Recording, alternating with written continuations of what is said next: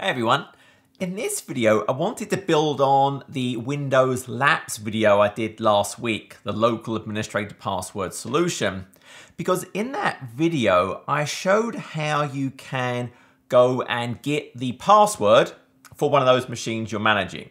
If I'm sending it to Azure Active Directory, that could be Azure AD joined or hybrid joined, hey, I can go over to the portal, I can click a machine, I can show its local administrator password, and I can go and hit that show button, get my picture out of the way, and you can see it. So I can actually go and see the password.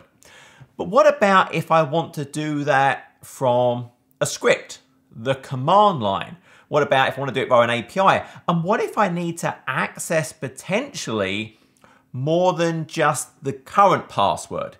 Imagine I have a machine that I've took back in time. I've applied a snapshot. I've done a restore point. So I need to maybe know the administrator password previously. So Azure AD actually stores the last 3 passwords for that administrator credential you've configured. And so what I've got here is a little script I've created. The link is in the description below. It's in my random stuff GitHub repo as always. And now the first thing I do require is I need to have installed the Microsoft Graph PowerShell module. So that first command here is just installing that. And I like to do it for all users. You don't have to do the scope of all users, but I like to do that. And now what's happening is when I want to go and get that password, I need 2 permissions, API permissions, as part of my token that I'm authenticating to Azure AD with. Now, one way I can do that is as part of my Connect MG graph, I can just add a scope, and within that, I can put in those 2 permissions. So it's device.read.all and device.localcredential.read.all. So that is one way of doing it. I can just pass those 2 API permissions I need as part of my authentication command. Now, the other way, and this is documented in that document I'm linking to there, is I could create an Azure AD app registration. And then what I can do is with that app registration, give that the 2 delegated permissions I need. So if I wanted to take that approach, if I go over to here, and this time I'll go and look at my app registrations, all you would do is do a new registration. I've already gone ahead and do that. I mean, I'll show you super quickly. For example, I set it up as any organization.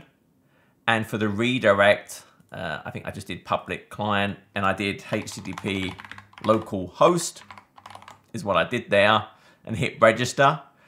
But then in that application, all I really had to do, well, there was actually 2 things.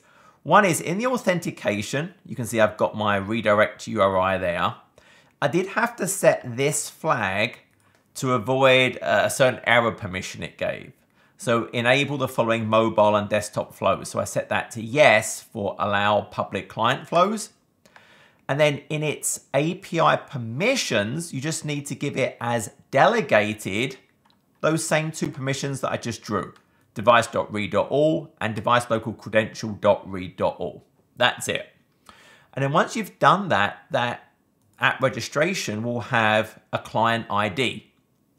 And so what I can do is once I've created that in my tenant, the other option, again, I do one of these 2, is I can connect and I want to get a token for that particular client application, which once again will give me a token with those 2 permissions. So I can do this one of 2 ways. They're both going to achieve the same thing.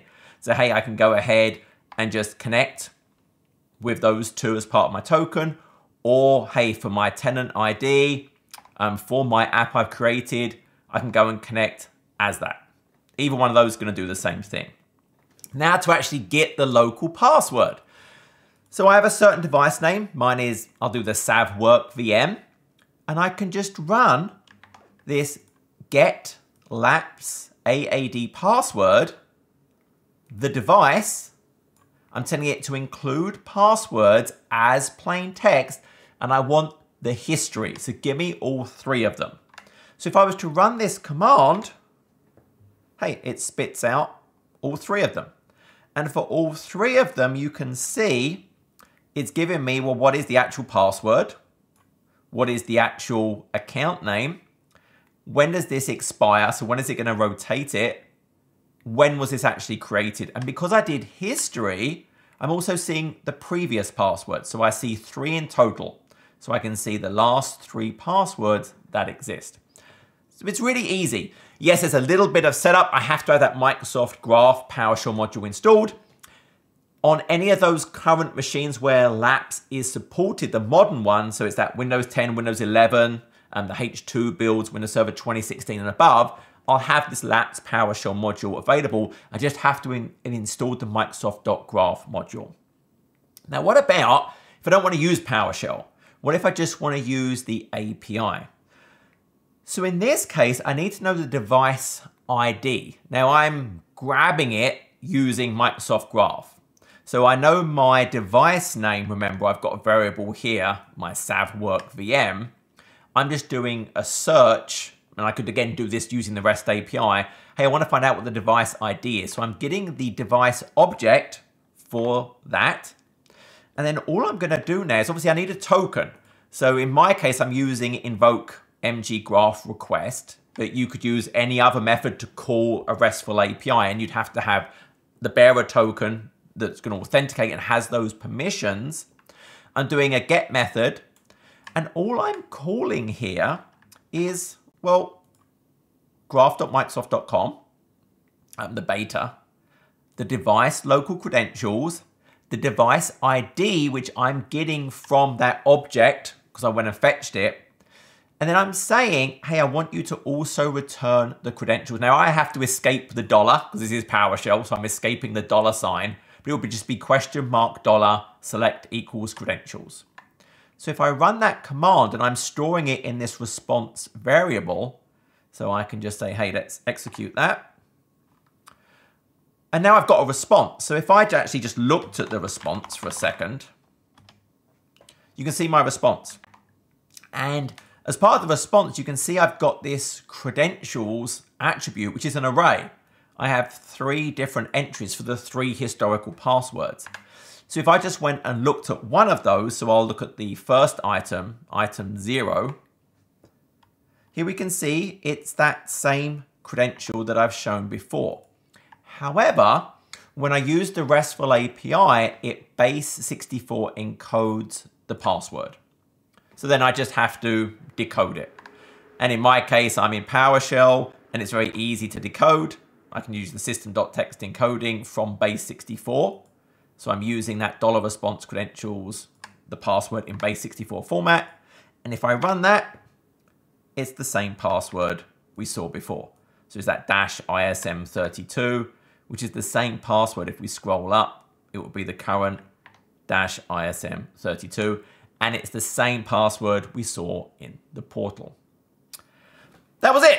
So I think the question had come up, hey, how can I go and get the password not through the portal, through programmatic, through a script? How can I access the historical ones?